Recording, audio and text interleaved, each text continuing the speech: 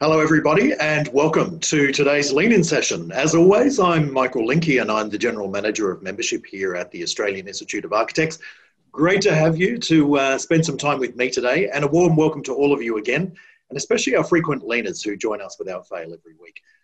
A really exciting Lean-In today, something a little bit different and highly technical. In this Lean-In today, we've got Steve Brant from Oracle Construction and Engineering, and he's going to be with us to discuss the evolution of construction technology and the fundamental concept of neutrality, a key to establishing a trust foundation which is capable of fueling true collaboration, which provides universal fairness to project collaboration platforms. So Steve, we've had a couple of conversations. You'll love him, I know. He's an engineer with a 35-year career spanning manufacturing, production engineering, building, architecture, and infrastructure. And he's a senior director at Oracle, one of our partners that we work with here at the Institute, and he's involved in operational integration, sales and product strategy, and a lot of customer advocacy as well. So asset owners and project leaders rely on Oracle Construction and Engineering software for the visibility and control for the supply connected chains and also data security needed to drive performance and mitigate risk across their processes and projects. Customers can feel very confident in their digital transformation with modern cloud solutions that grow and scale with you at every step of your build journey. And so Oracle helps our clients or helps clients enable efficiency, improves collaboration, and changes control for teams that plan and build and operate critical assets. Don't forget, as always, the chat box is your friend. So if you have any questions for Steve, please add them to the chat box, and then I'll go through these questions with Steve, time permitting, at the end of his presentation. So without further ado, Steve Brant of Oracle, welcome to today's Lean-In. How are you? Thank you, Mark. Very well, thank you. And thanks to your members for allowing me to join them today. Very nice of you. I'll press on, if that's okay.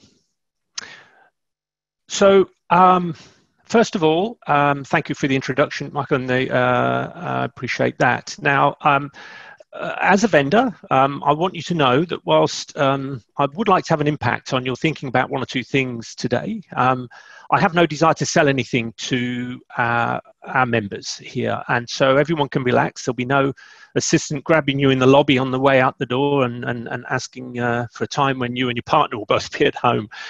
That said, I do need to say that these are my views and ask you not to make a buying decision based on anything I mention about our future product plans. They're the rules of the game at Oracle. My presentation comes in two parts. So this one today and another one in maybe a month's time. We haven't actually fixed a date for that yet. So today I'm going to kind of indulge myself in a way, taking you through my journey in manufacturing, production engineering, building and construction technologies, and into project controls, collaboration, and remote working. In the next presentation, I will lean into model management, model coordination into common data environments, and try and provide a more holistic view of the digital twin and what it means for us in this industry and society at large. So I pause for a second, and life's good. The moderator hasn't pulled the connection so far, so I'll press on. So I studied engineering in the UK in the late 70s, manufacturing engineering, that is, in a company called Textron, which was a US company, in their industrial division. Manufacturing engineering hadn't changed much since the war years, to be honest, but high-speed machine tools could produce repetitive machine parts in a few seconds in those days. It was slightly more challenging to make unique parts, so individual unique parts. They were created using slow but highly flexible machines that could be sort of adjusted to any attitude to achieve the cut required. Now, moving into automation, making multiple copies of short runs of complex parts was always a challenge, very high cost.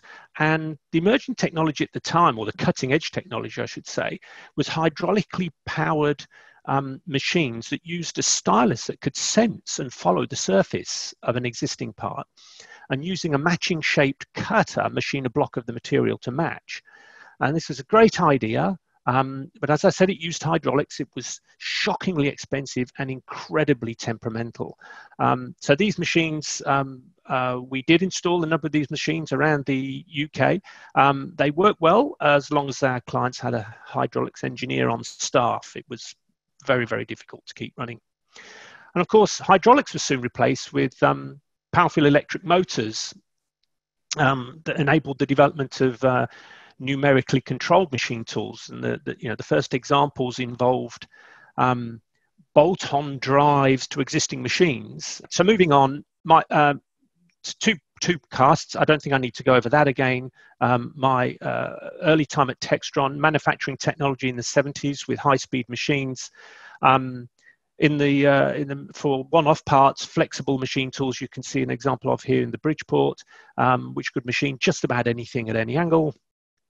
Hydraulic copying machine that had a true trace head. You can see there a sensor that could copy very complex three-dimensional shapes and machine them on the other head. And then we got to here, which was the introduction of powerful electric motors, which allowed computer-controlled machines. And the first examples, such as this, were sort of bolt-on drives to existing machines. And later, this was kind of one of those beefed-up versions of the existing machine design to handle the forces that these big motors could produce. But something really big happened at that time. It happened to me. It happened to many industries across the world, and it was profound in the UK. And it was globalization. And by the time Textron woke up to the fact that the rapid advances in computerization and DC motors and ball screw drives and the like would allow an evolutionary change in machine design, the early impacts of globalization loomed. And I can tell you, machine tool manufacturing in the UK virtually disappeared overnight. There was a very vibrant manufacturing industry of machine tools and textile machines and all sorts of things, and they collapsed over a period of about 3 to 4 years. So at that point, I took an opportunity to move to Australia, and I supported Textron's export business here until the same thing arrived in Australia. So then I enjoyed a long career in production engineering and materials handling, where I designed bespoke machinery for the likes of Sunbeam and Slazenger and Fisher and Paykel, and the likes, utilizing programmable logic controllers and thick looms of wiring. I'll spare you the details of that, except to say that during that time, the IBM PC was released, and nearly every innovation that I can think of since then can be traced back to the availability of that kind of computing power to the common man. And so I don't need to talk more on that now. That can come at another time. Now, in 2000, I joined, and this is just as the IBM Pentium slipped into retirement, for those of you who can remember that. I joined Siemens Building Technologies, and building technology at that point generally referred to building management systems, security, and fire detection. And the Siemens fire safety systems used futuristic tech like neural networks and fire pattern recognition algorithms to identify smoke, fire smoke over dust or other airborne particulates like cigarette smoke and steam. And they'd also developed some really cool fiber optic cable-based sensors for tunnels, traffic tunnels and train tunnels, that could detect minute changes in temperature and pinpoint, not just the seat of the fire, but other danger zones caused by the air vortices, which those amongst you who work in that area are familiar with. And during my 5 years at Siemens, I worked with architects and engineers, and clients and constructors. And, I was an early adopter of the internet, and I was keeping a keen eye on what was going on there. And I learned a lot in that phase. I learned about contracting, and that was a rude awakening. But during that time, I heard about a new kind of construction technology that was sort of coming through. And in 2000, I did want to mention that building technology at the time or construction technology was pretty much design, like structural design innovation and innovations in materials, material design. Anyway, I in 2005 I joined Aconex, and as employee number 45. And I joined a company that was far from over the startup hump. They had offices in Melbourne, Sydney, Brisbane, Auckland, and London, and so they were stretching themselves a long way to a London office. But that was because they picked up some projects with Multiplex, and they had a project in the UK called Wembley Stadium that was causing them some difficulties, and they needed some help to deal with Wembley Stadium. And so Rob, who's the chap on the right, relocated to London for a little while to help Multiplex get out of some trouble there. But you know, to be honest, they only had a handful of customers in Sydney at the time, and it was obviously hard going. And the reason was, you know, they were at the front of a new cycle of technology changing industry. And you know, it was interesting. I remember being taken to a visit at the roads site of a large contractor and seeing a project administrator struggling across the site with several large rolls of drawings under each arm, and my new colleague pointing at that chap and saying, "That's what we're going to fix." So that's quite exciting. And you know, the thing that motivated Rob and Lee was that they felt strongly there was something wrong with the industry. So Rob had worked at Multiplex, so I guess that was his foot in the door to talk to them. And Lee had they'd been university partners. Lee had a post at McKinsey at the time, and you know, they really thought there was something wrong with the industry. When a standing joke was that construction ran in 3 stages: design, construct, and then sue. And you know, cruel as it is, it just, you know, there's a lot of truth behind a lot of jokes. So back then, nearly all business applications were installed on servers in customer premises, and everybody made kind of procurement decisions based on their own specific needs. And with the arrival of the internet, you know, volumes of information and communication literally exploded. And listen, people were using tools like email and spreadsheets to do things they were not really equipped to handle, and we've all done it, and we have to do it. But you know, these were serious matters they're dealing with, and you know, Rob and Lee really saw a problem with that. So, you know, increased use of the wrong tools actually compounds existing problems. So, you know, information sits in silos in each organization, and not just in organizations, but in different applications within those organizations. And, you know, you're constantly chasing to get information, and you're never sure that you've got the latest. Just about everything was being tracked in, you know, spreadsheets, which were isolated, requiring continuous manual entry and distribution, which is error prone and slow, and data is inaccurate, right? Visibility of the project's poor, and there's risk everywhere. Now, you know, we can't say that all of this has been solved, but there's a better way, and there's a process that's that they really, you know, worked on to try and work on to solve this. Now, people tried to solve it themselves. So, you know, enabled by the internet, what organizations were doing was taking one of their own existing applications in their company and making it accessible to other participants on projects.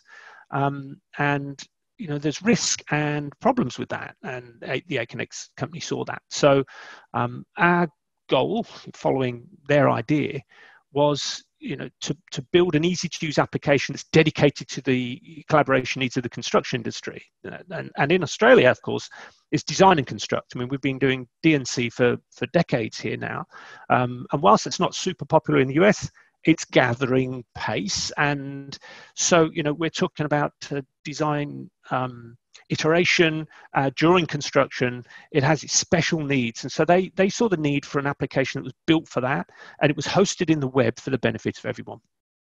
And they established some really important principles on an ethical foundation, and these are more relevant today than ever. And I will talk to technology and I will talk to Oracle's future direction, but I wanted to take some time in this opportunity today to talk to you as important community members about the relevance of these principles to you as more and more of what you do moves to the cloud. So I'll press on if I may.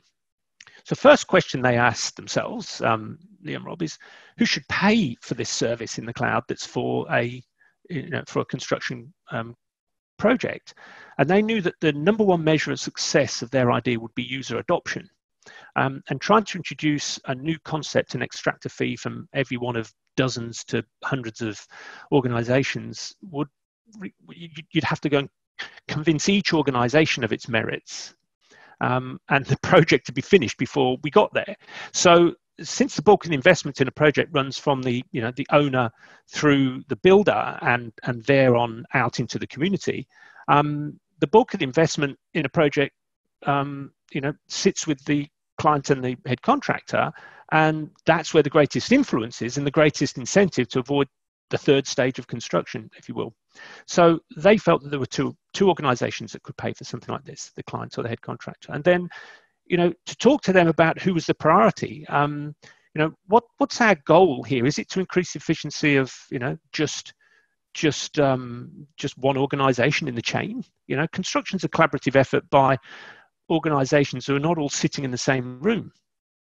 So the goal was to lift the entire community up to a new level of capability to help project teams collaborate remotely by everybody having access to the same communication efficiency tools. So critical to adoption was community-wide benefit. And the license model needed to allow for unlimited users because, people don't choose who can and can't access the tools they use in their business. As this was going to be an important tool, they had to have access to it. And of course, it had to allow for unlimited users because construction projects depend on cost forecastability. An open-ended per-seat licensing model made forecasting impossible. You just didn't know how many users you'd need. So by doing some early investigation into some of the early projects that Aconex was engaged on, we and they constructed a fixed project value-based fee as a proxy for user licensing, and that's why you'll hear that services like Aconex are project value-based, and it's just a proxy for users, but it means that we take the risk and the clients don't, and it's worked all the way till today. And then who should have access? Okay. So why would anybody use it if they can't trust it? And designers, you want to know that using it means that you don't release your IP in your work freely into the market by using a sharing platform. And everyone will want to know who gets to see their data. Is it just go to everybody, or is it still private, confidential to the people I want to share it with? And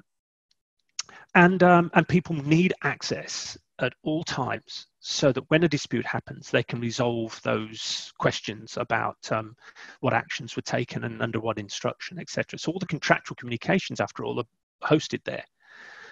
So, it's okay to build your own application. It's okay to host it in your business. It's okay to open up portals to other participants to come and use it. But, when you're taking on responsibility to control access, it's just not appropriate for it's not a trusted environment, and so that works only for in-house systems. So now I mentioned that these principles are more relevant today than ever, and there are many more cloud-based collaboration systems on the market now. All over the world, there are just so many of them, and they're popping up all the time. But from what I've seen, they all follow a he or she who pays has the rights model. And I'll just demonstrate that through a simple animation. So here's two systems, and you don't necessarily know which system is a cloud-based product that you're using adopts. But in system A, in this case, the head contractor is paying for it, and you, as an architect or an engineer, and I'm talking about subcontractors there as well, you have access through the head contractor allowing you access. And in system B, it's kind of what I call matrix as opposed to that kind of hub and spoke model, is the head contractor is paying for system B to be provided to all of the participants, and they access it directly as well as using it to communicate with the others. So if there's a dispute, an argument, a falling out of any kind, and the head contractor decides to disconnect you from communications, then you're no longer talking to the head contractor, but you are still on the system in the matrix example, whereas you have been disconnected from the system in the hub and spoke example, and in fact, you have no access to any of the decisions, the instructions you receive that justify the actions that you've taken. Basically, you're on your own. And as you know, if there's a dispute that goes to litigation, then he who has the evidence wins. I mean, you kind of, you're stuck. So in the system B, you will always have access and for a period of time, and then you can say, I'd like to retain access, or I'd like to take my data down and go. And that period of time is provided irrespective of the attitude of the head contractor. Now, that's how Econex built it. That was one of the values that Lee and Rob thought was really important. But the owners, the paying party, doesn't always see it that way, So just something to think about. So, and who can see what? So as all these parties join a platform and information gets shared,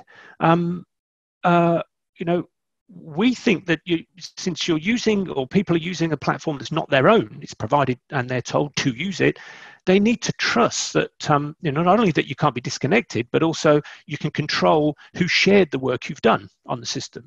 I think the principle was each organization has to have their own workspace, own their data on it, know that nothing can be amended or deleted after the fact, which is not always the case, and they must be able to control their own permissions and staff access. So sounds like I'm selling, but I think these are super important principles. It takes more to build a system that observes these principles, and I guess my message to you is these are questions you might want to ask, and I'll sum those up at a little further on.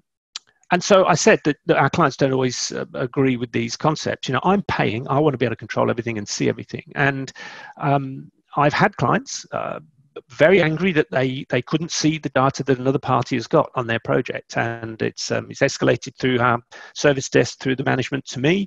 And I've had to field calls with even legal counsels with companies on a couple of occasions. And we, as principles, as ethical foundations to what you do, they provide you guidelines that you can and can't go outside of. And so it's easy to deal with a client who says, I'm probably one of your biggest clients and I'm going to take my business elsewhere unless you do what I want. And when it's an ethical foundation, you can say, I'm sorry, I've got to lose your business, but I can't breach this. It gave the staff at Aconex a sense that they were building something good. They were doing something good for the industry. And it's amazing what a motivator it was for keeping staff who were not necessarily being paid what they could have been paid at a big organization. We had secondhand furniture in the offices, things like that, because we were still building a company, but it was really important. So when a client throws these things at us, we've got answers to them. It actually puts more risk back on you because you could see something that somebody was doing and you didn't act. We can say you've got now the administration burden. You've got to manage all of the, access control for people, and they're waiting for you to configure something. It actually, if all of our colleagues here are at risk of being shut out from the information platform that you've been using, you're going to have to duplicate the processes. You're going to have to keep records in-house. And that's so debilitating for improving efficiency. And of course, you get poor adoption. And as we said, that's the key. That's what we're going for. Now, there's software that's free as well. And as we've heard before, I'm sure you've heard that things that are free often mean that the product is you. and your information and your behavior, and those patterns feed into the vendor of these free systems. So, you know, there are principles that have to apply there as well. I mean, this literally isn't a joke. So even on systems where you know it's not free, you know, somebody else is paying, you get access to help with that project and produce your content. But, you know, the data you've shared becomes part of the knowledge base of the vendor to be mined by them and, you know, sold back to the industry or sold to anyone who'll pay for it. And I think vendors need to be very clear about their policies in these areas. And Oracle is very clear. We won't draw insights and sell them back to the industry. But I'll talk later to what their policies around that, what they're doing. And look, privacy and security are table stakes. There's absolutely no compromise at Oracle on security, I can assure you. And they loved our principles of collaboration. They have other principles as well, I'll quickly mention. For example, I'm sure all of us have felt inclined when we know a particular client behaves in a certain way to put a little bit on the price so that when you go through that really tough negotiation that you know they're going to drag you through, you've got a bit more wiggle room to move so you can come to a price that's tolerable for your business and get on with the job. But Oracle has a principle that is the absolute maximum that we can charge for our services is the published list price, the published list price. So, you know, it's a principle we hadn't really thought of at Aconex. We had a price, and we would negotiate as best we could. But it's not that we used to inflate it. Almost never charged more than the price that Lee wanted. I can't remember ever charging more than the price Lee wanted, but we didn't have it as a principle, and we have it now because it's a good principle. So, but anyway, back to security. Oracle is right at the top when it comes to security, and we thought we were pretty tight at Aconex, but we learnt a lesson at Oracle. Unbelievable levels of security at every angle, and I guess for them the rationale is a hacker might be able to hack hack into Aconex, and despite the fact that Oracle acquired us for 1.6 billion Australian dollars. Look, a hacker, but Aconex wasn't a prize for a hacker, but Oracle absolutely is the best prize you can get out there, and it would be devastating to their share price. So, the thing is that as you build out an ecosystem and other applications plug in, how secure is the overall solution? Can you depend on them checking the bona fides of other systems? So we think that security needs to be at least as good as that of our best customer in terms of security. So we can't abrogate that responsibility to others. All of that gave us 5 principles of collaboration neutrality, and I'll share these with anybody. You may have seen them before, but there should be no super user who can see all information regardless of access rights on a platform. And I have, to this day, customers demanding that. Access rights to the information should be transparent to the publisher. So you, as a publisher of intellectual property, need to know who has access to that information, who's getting it. You intended it to go here, but suddenly you found everyone's got it. Is that what you want? So it needs to be clear. Transmission shouldn't be amended after the fact. You need to know you can rely on it, so that with email now, somebody can open an email and change the content and save it, and there's no record. We don't like that at all. If we're going to have an auditable record, if it's truly neutral to all participants, it can't be amended. Organizations should be able to communicate privately with each other. I remember a head contractor once saying to me, I don't want to find out that you're communicating with the engineer. Well, I had a great relationship with the engineer over many projects, and naturally I'm going to communicate with the engineer. And if I don't allow it to happen on the platform, I'll just go and do it by email or by fax or call the guy. So, you should allow people to do what's naturally necessary to do their job, and organizations can't be cut off without notice. So we've clarified that. So 15 years later, over 1 million people have participated on thousands of projects on that application, and we talk about working remotely. Many have never met face to face, and many of you have participated in projects on Aconex and tools like Aconex and never met face to face. I think project teams have coordinated their work from all over the world. I don't think remote working is a new experience for us. We will talk about it being a daily behavior, remotely working from our colleagues, but tools like Aconex have allowed that to happen for a long time. Cloud, has enabled projects to continue operating through disasters.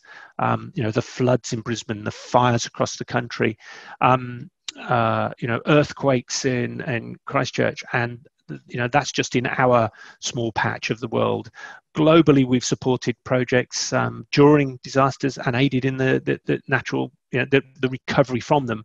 I think the move to the cloud is relentless. You're all experiencing it. And 13 years, 2 years ago, Aconex joined Oracle, and it was both concerning for us. It was a very mixed emotion day when I got the call from Paul Perrett, who's the Chief Operating Officer, and said, we need to prepare ourselves. This is happening. And what the emotion that went through me was, but we haven't finished yet. So we were on a mission, on a journey, and it had come to an end, more or less. That was the sense that Oracle was buying us, and wasn't that one of those places where good software goes to die? And I really wasn't. My head wasn't ready for it. And I had to, immediately, this was a Sunday afternoon, I immediately get ready to let my staff, and I had around 55 staff at the time, and get them ready to let our key clients know before it was out in the press. But also it was kind of exciting because I knew that Oracle had a lot of tech. They invested money in artificial intelligence and machine learning and all sorts of smart stuff that we didn't have the funds to get into. So it's true. So I'm absolutely delighted that Oracle respected our values and in fact took them on in the engineering and construction global business unit, of which I'm part, and said we want to embody these. And some of Oracle's existing products are not necessarily neutral by nature, but because they started as on-premise applications, but Oracle are really behind this move, and so I'll talk more about that in due course. But we have access to some really exciting technology, and that's what kind of motivates me at the moment.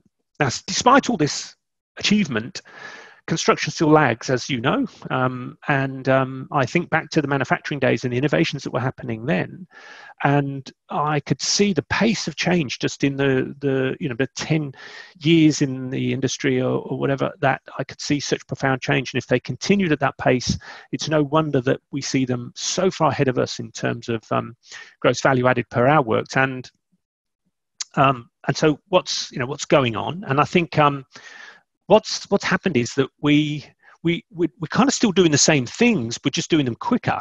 And so, of course, we've ramped, but we're really not realizing the promise, and we're spending time looking into why that is. And one of the things is, I think,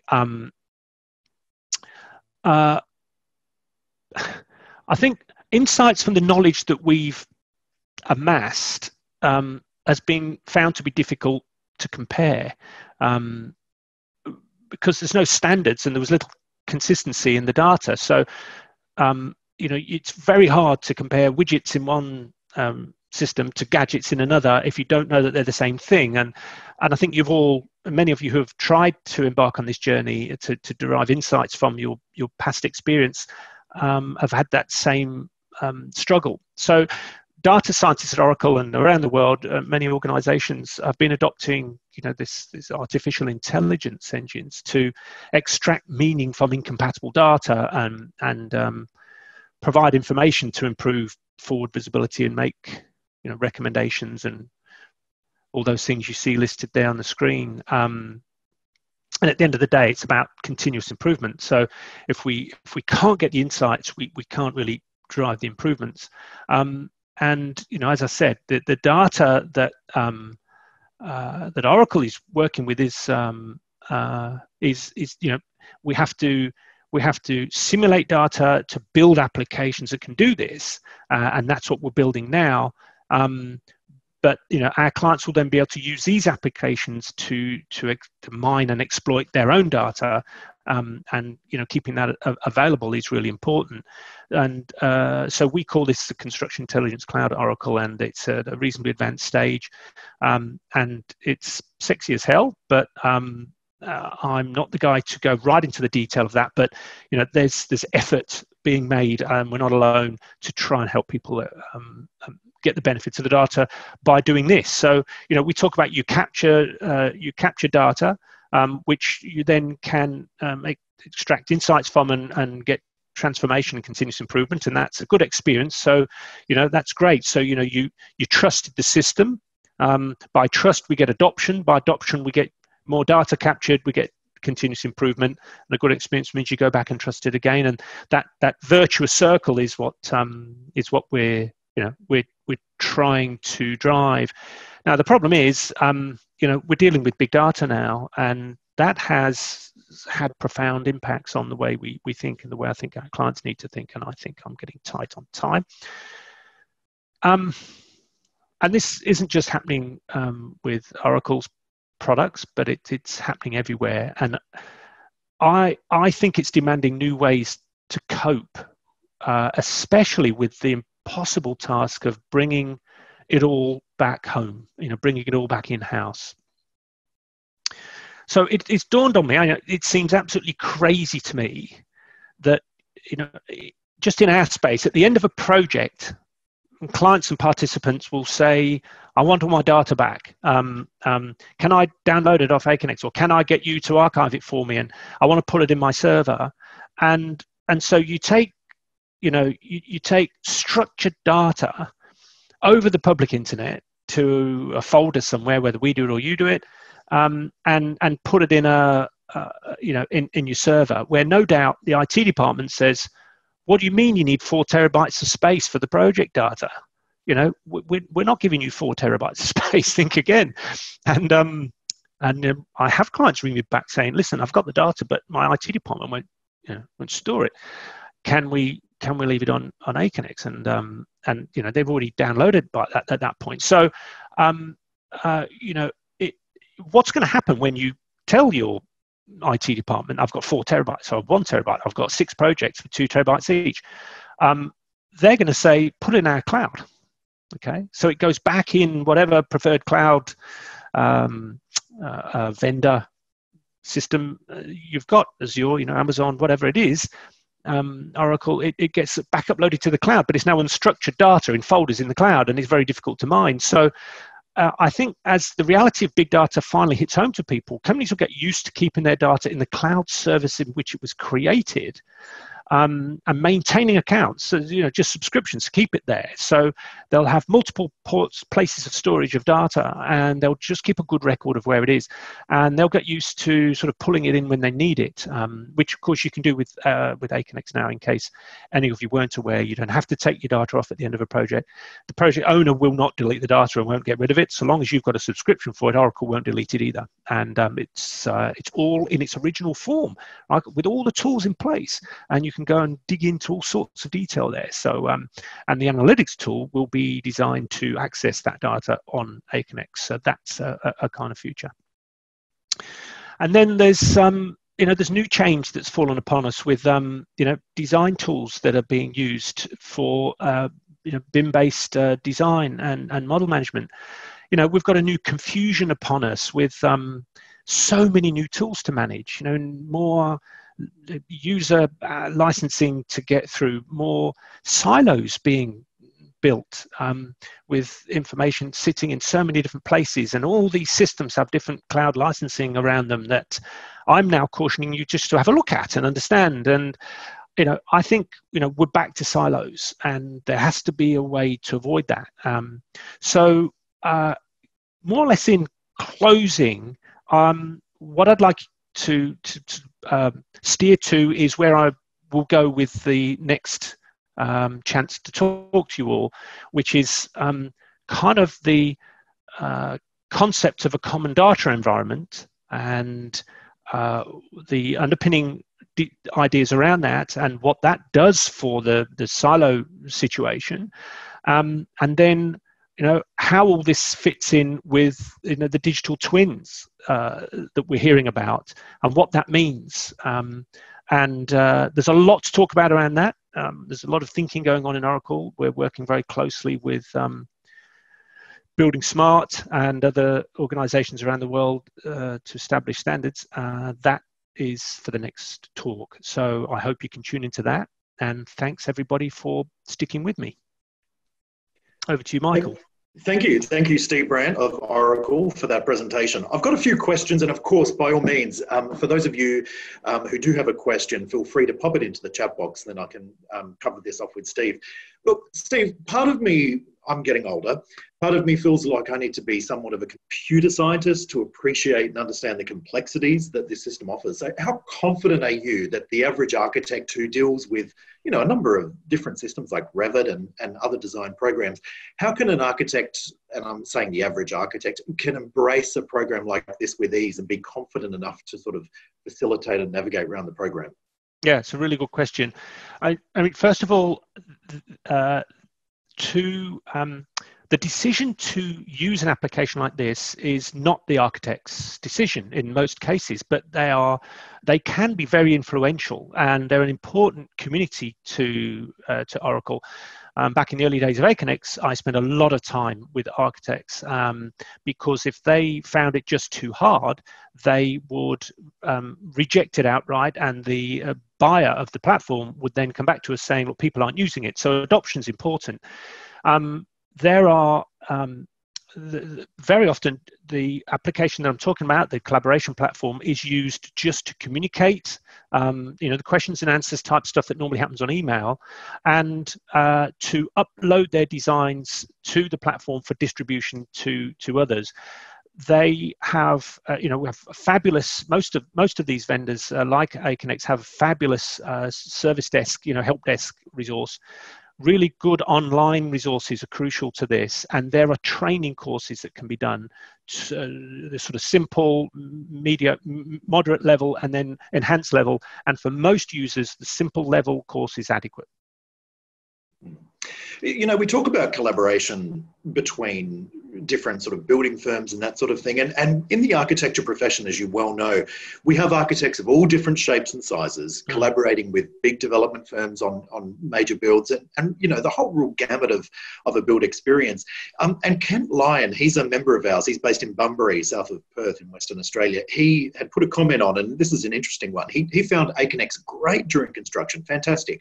But once the WA government, the owner of that project, closed that project down, yes, Kent was told that he had to pay for the provision of a project archive. Now, that was fine for the government. They've got endless pots of money. yes. But for a small practice, it's quite prohibitive. How do you ensure affordability for architects who are in the smaller sole trade architects who may not have the capital to afford access to such things? Yeah, and that's it's a really good question. I think that the online archive option is the way of the future. I think the idea of taking the data off and storing it locally will eventually just have to die because we won't have the storage capacity for it. And as time goes on, and I'm as responsible for this as anybody, the pricing of subscriptions to store data online has to reflect the affordability of the participants. And I really appreciate that question coming from Cox Architects or Woods Bagot might have more funds to manage these kind of things, but the smaller practices, I appreciate it's quite an impost, and I'll take that on notice that I need to look at the pricing strategy as we fold into, we're still on Aconex pricing, as we fold into Oracle, and I'll look at their subscription programs that they have for data storage across their business, and I'll see what I can take forward with that. So I'll make a note of that. Yeah, that'd be great, Steve. Thank you. Because, as a peak body for architects, we are driven by our passion, obviously, for supporting the profession, but also to make sure that, that smaller architects aren't prohibited from accessing projects because they don't have the capital to actually get the tools to get the job done. Yes, So thanks for looking into that. And maybe next time when you come back in a month or so to do your sure, BIM presentation, maybe you can give us an update on some pricing and sure. subscription strategies that will suit our members who are in remote and regional areas and those that operate a smaller practice. A question from me, I suppose. Working with architects day in, day out, by nature, they are fantastic project owners. They are very much, I love working with them because they have this very strong need to see the full end-to-end of projects.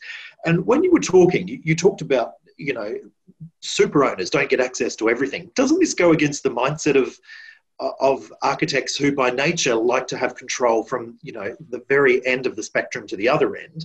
And won't some of those concepts of not being able to access every piece of information turn architects off before they've had a chance to experience the collaborative platform? I suppose if you have control of, you're the person that has that visibility and that control, you get used to it, and it's kind of you feel comfortable having that that control. If you're not, it's a little less comfortable. And I guess it was the same for head contractors who said, look, I'm paying and I want control of everything. What we're asking organizations to do is think about what they can do today, and they've always been able to do over time, which is, you have your own business, you have your own filing cabinets, you know what you've got and you know what you've sent to others.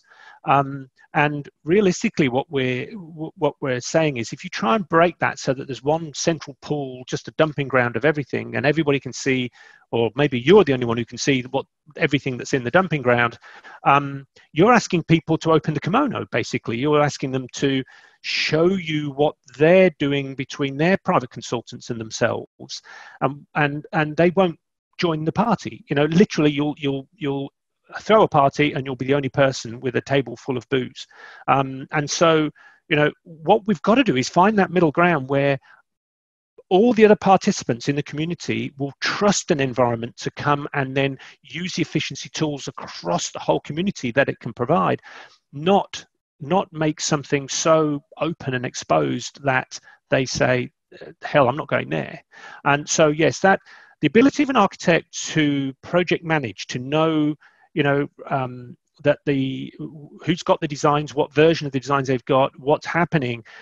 Those tools are built into the distribution tools on the platform, so that when a new, for example, an architect needs to create a new version,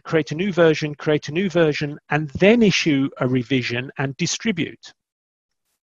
One of the problems with just totally open platforms is every new version you create is available to everybody. And it may not have tagged it as for construction, but they see it and might start doing something with it. Oh, there's a new version, we better use that one. And so you lose control with the completely open systems. And I know there is shades of open, but we felt that absolutely the best way was to keep organizations private and then can rapidly and easily distribute. Yep, sounds good.